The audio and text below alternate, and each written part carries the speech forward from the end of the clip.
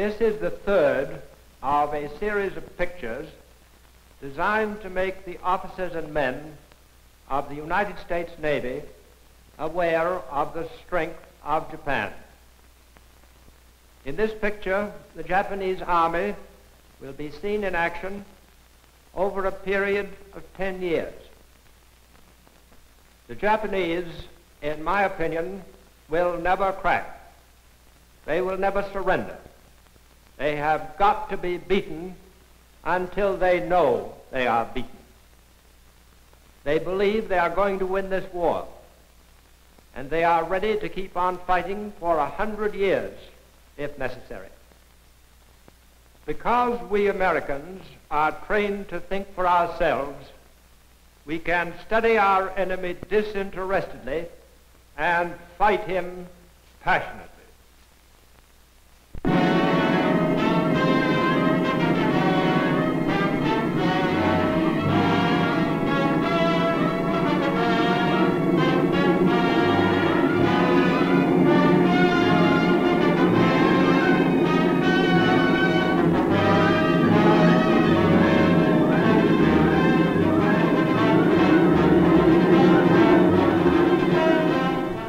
In the past 11 years, the war machine of Imperial Japan has swept victoriously over vast areas of the Earth's surface. There are still Americans who underestimate the formidable strength of this enemy. To defeat him, we must first understand him.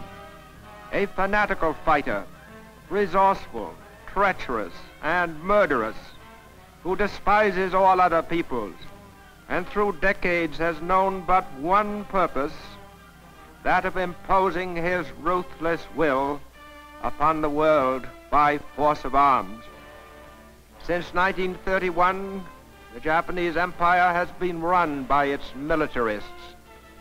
Japan's few liberal statesmen were persuaded long ago to back the aggressive war plans of the armed forces. In 1941, the Japanese War Party came to power, headed by General Hideki Tojo, today the undisputed master of Japan.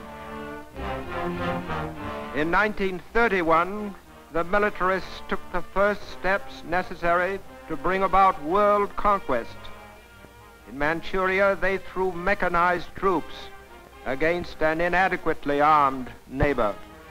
Within a year, they had overrun the rich Chinese provinces of Manchuria and consolidated their gains.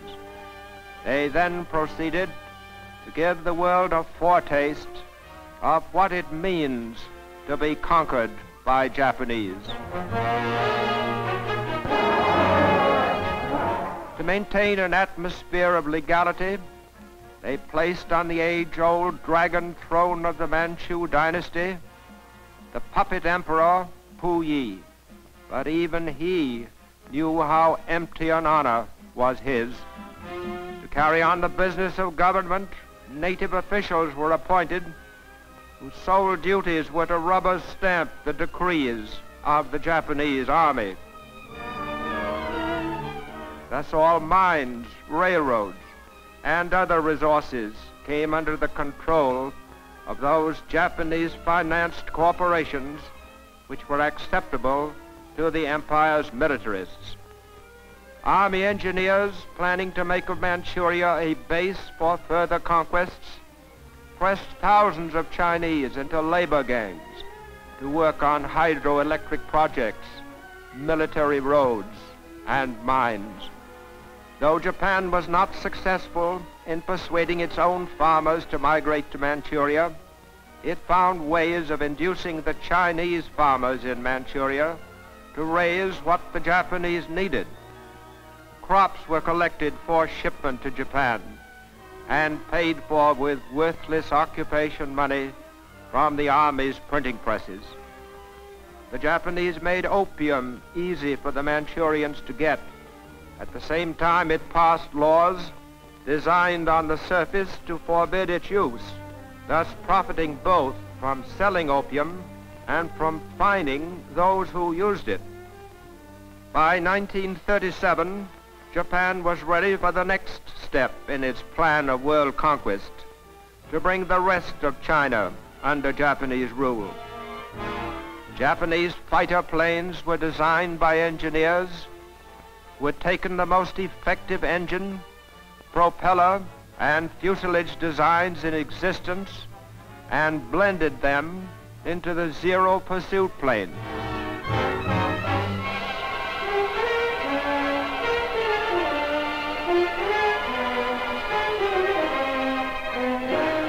At Shanghai, their pilots were not flying over strange territory. Many of them had been flying over the area for months in commercial airliners.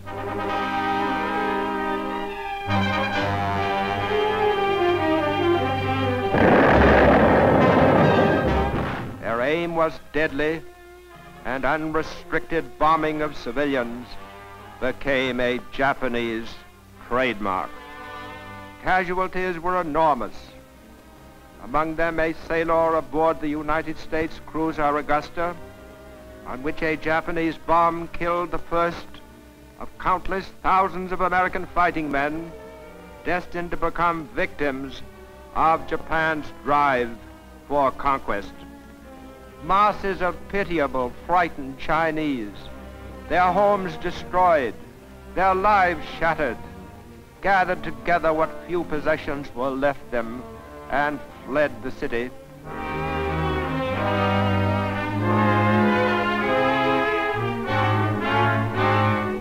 The Chinese who stayed behind were reduced to the level of cattle by their arrogant conquerors.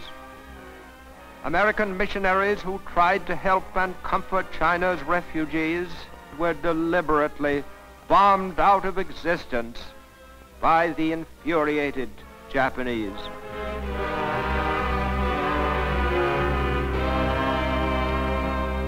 With Shanghai eliminated as a center of resistance, the forces of Japan were ready to move up the Yangtze River to conquer the interior of China, where the tacticians of other nations had regarded rivers as military obstacles. The Japanese used them as avenues of conquest, along which their armies were transported by boat under cover of air protection. When reconnaissance planes showed signs of an enemy ambush ahead, their forces would disembark downstream to move up along the shore. This plan of water envelopment was the first actual application of modern aero-amphibious warfare, attack by combined land, sea, and air forces.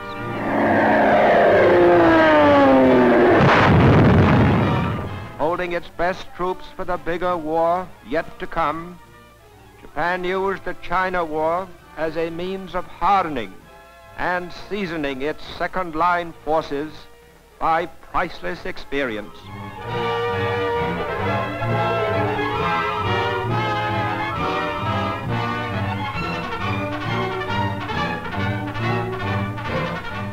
In actual battle, they solved complicated problems of supply and transportation.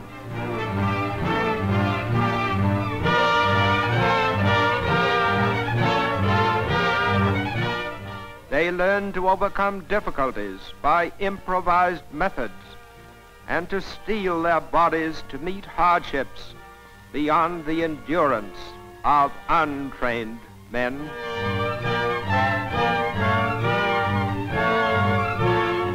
When they were held up by a river, assault boats were brought up to ferry the troops across under the cover of a chemical smokescreen. By such means, the Japanese became experts at stealthy infiltration and the technique of surprise attacks, and readied themselves for the real tests that were to come later on.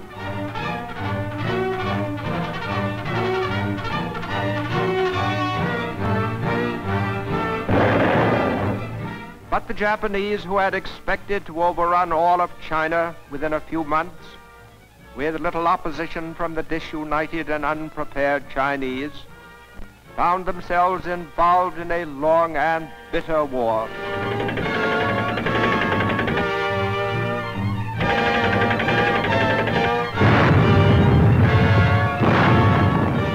After 4 years of hard fighting and severe losses, Japan had succeeded in occupying North China and a fringe of land along the coast.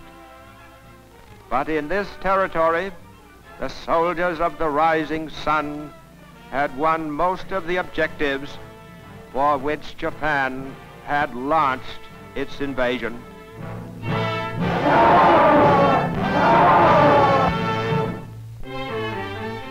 As the Japanese advanced, they began immediately to convert the conquered territory to their own needs. To keep their own men free for fighting, they made the fullest use of slave labor, organizing the Chinese into gangs under relentless overseers.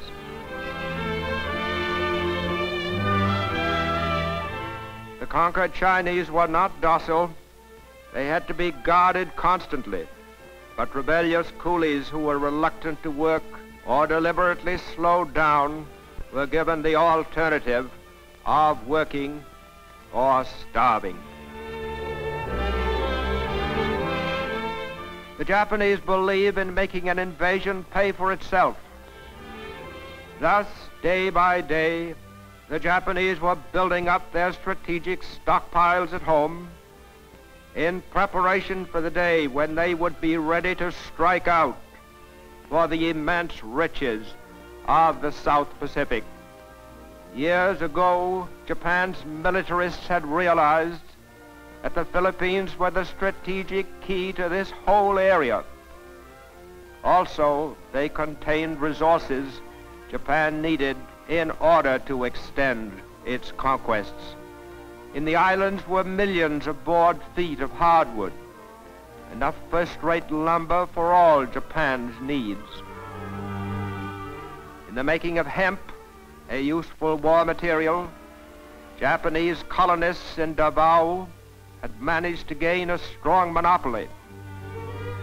But what Japan most desired was chromite, produced in the Philippines at the rate of 130,000 tons a year.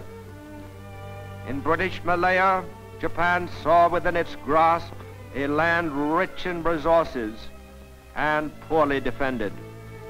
Malaya rubber plantations produce more rubber than the Japanese could use, and in addition, they had great strategic value.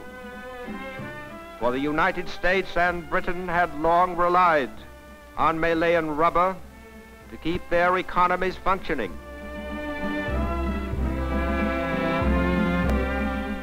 From the tin mines of Malaya had come 37% of the world's tin production, 85,000 tons a year.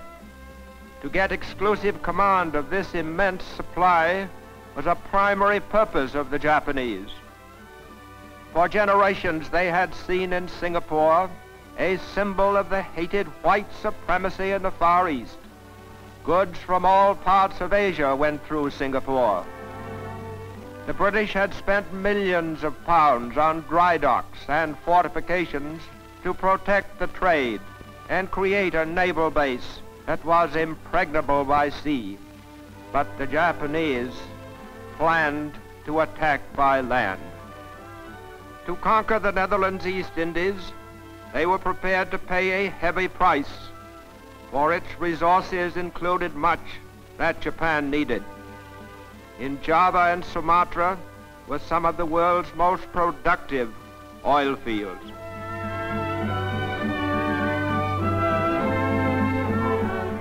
"85% of the world's cinchona bark from which quinine is made comes from those islands.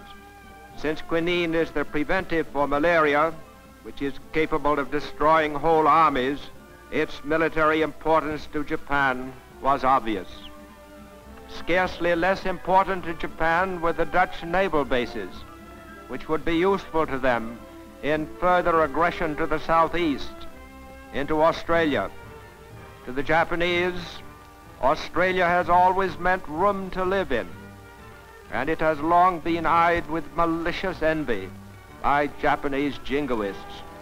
In Australia, just beyond their reach, were many of the strategic minerals of warfare, wealth which could make Japan one of the world's most powerful nations. Coal and iron were piled up in mountains, easy to reach and easy to mine. Ready at hand was the milling equipment needed to process the ore.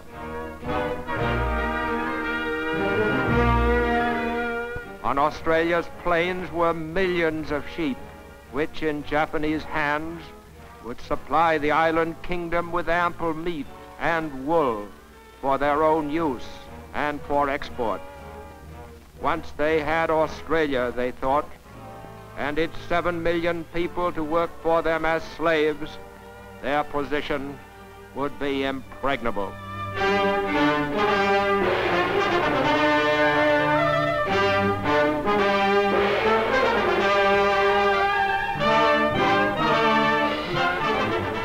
By March of 1941, Japan found it expedient to send its foreign minister to Berlin to verify the reports of its military attachés.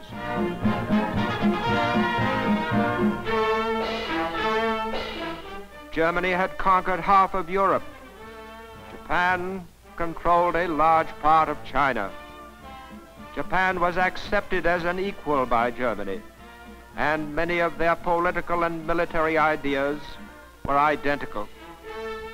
Germany had already studied Japan's method of handling subject peoples.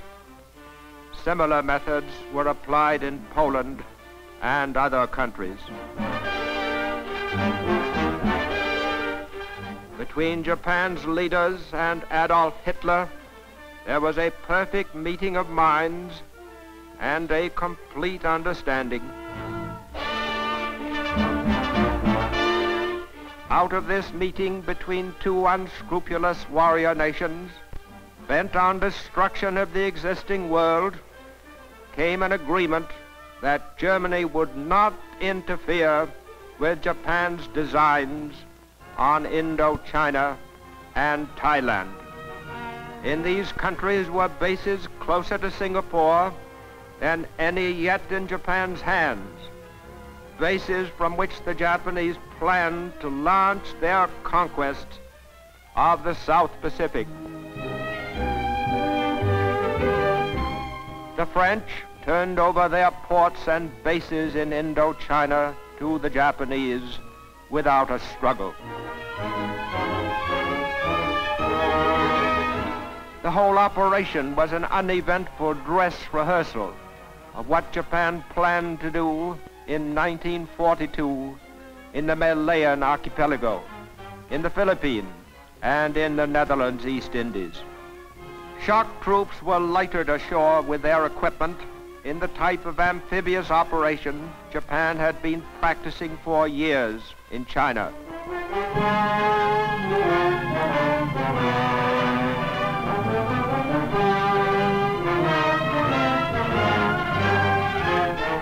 By the time advanced troops had begun moving into the interior, they were assured of ample equipment and replacements. Here and there, scattered resistance was easily dealt with, but there was no organized opposition. Within a few days, at the cost of hardly a man, the Japanese were in possession of all of Indochina up to the border of Thailand, which they well knew would offer no difficulties to their armies. Then Japan was ready for its next move, a move destined to be remembered in history. In Tokyo, a cabinet crisis was arranged, and the one man who could satisfy Japan's powerful war party, General Hideki Tojo, became Prime Minister. Into office with him in October 1941, General Tojo brought faithful admirals and generals who had served the war party. The removal of Premier Konoe in favor of Tojo meant that the great decision had been made. Japan was setting out irrevocably upon its path of conquest in the Pacific. Within a few weeks, the Imperial Japanese Navy was standing out to sea.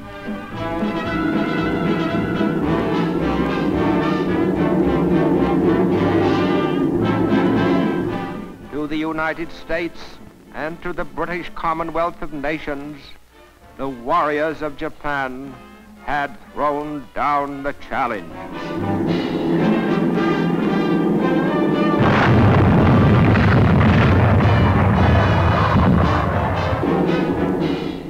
And it is that challenge that we, the people and the fighting forces of the United States, in our own blood, our unremitting effort, and our stern sacrifice, must forever answer.